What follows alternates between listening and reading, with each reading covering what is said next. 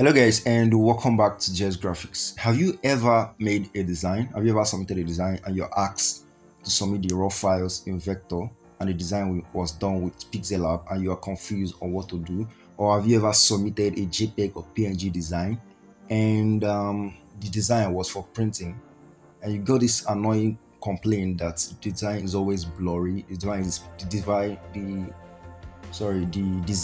pixelating whenever the printing is done, and you don't know how to go about these problems. In this video I'm going to show you how to convert your PNG or JPEG Pixellab design to vector. So vector files are usually the best for printing because of the quality it offers. A likely infinite quality. The more you zoom, the more it becomes clearer.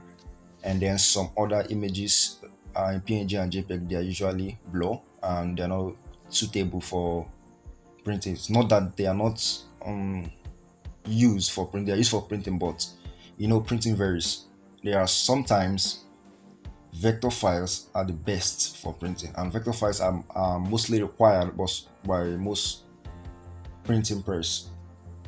So with all that being said, for you to be watching video, I know you have that problem. You want to convert your Pixellab designs, your JPEG, PNG files to vectors. You want to learn how to do that. So in this video, I'm going to show you how to do that just in a few minutes. All right.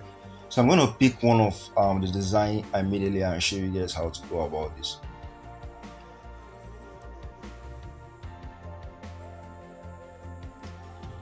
So I think I should go with this one. So this is a design I made for a client earlier. So I'm going to work with this design.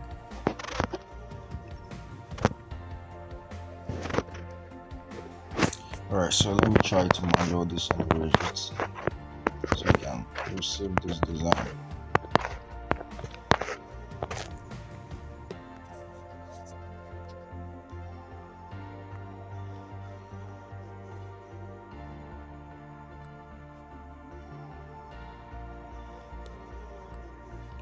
I am saving this as a PNG file, and I'm going to work with this PNG file. I'm going to show you guys how to convert this PNG file to a vector file in SVG or PDF format with the quality, with a higher and a standard printing quality. So after I've saved this, I will show you guys the difference between this PNG file and the vector file. Alright, so I'm going to head over to Photopea.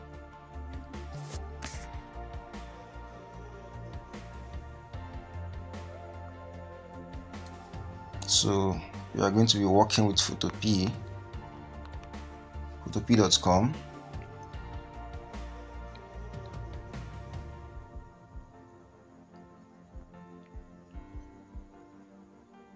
Alright, let me return this to the default formats.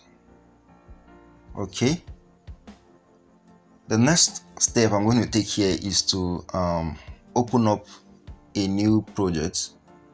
So I'll click on new projects and then I'll choose the size I want to use. So you can edit this to the default size I want to use. I'll just choose this Instagram 1080 by 1080 square design.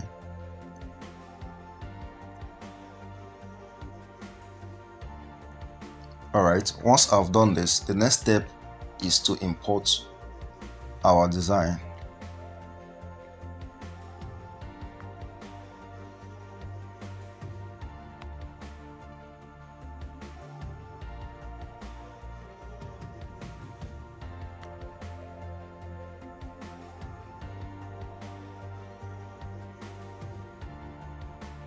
At this point, you don't just go straight to save the file.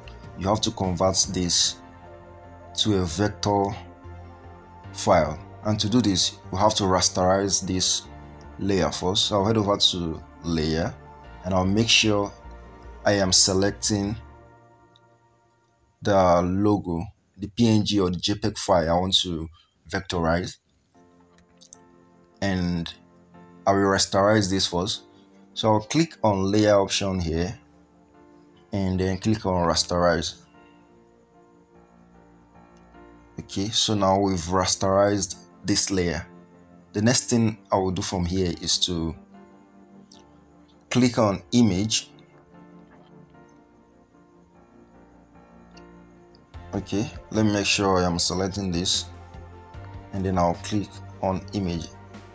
From here I will click on vectorize bitmap.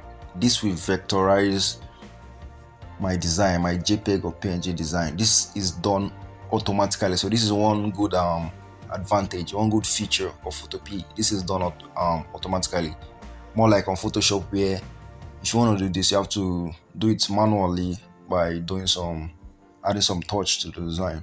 So I'll click on vectorize as bitmap, and then if you check here, you'll see that if you are to zoom this first one, which is, look at this, so this one on top is our PNG design. You can see how blurry it is. You can see how blurry it is. And then this one below is the vectorized PNG. You can see. Okay, let me disable this.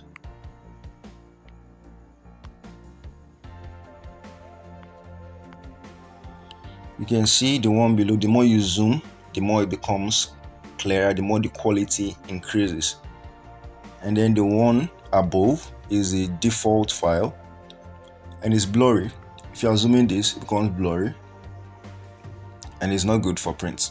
All right, so that is the difference. What I'm going to do now is to click on OK.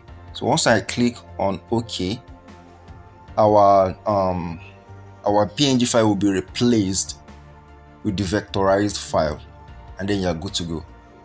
The next thing to do here is to save the file in vector form, and vector form formats for print are usually in SVG or PDF formats. So I'm going to go over to file and then export as, and I'll choose SVG.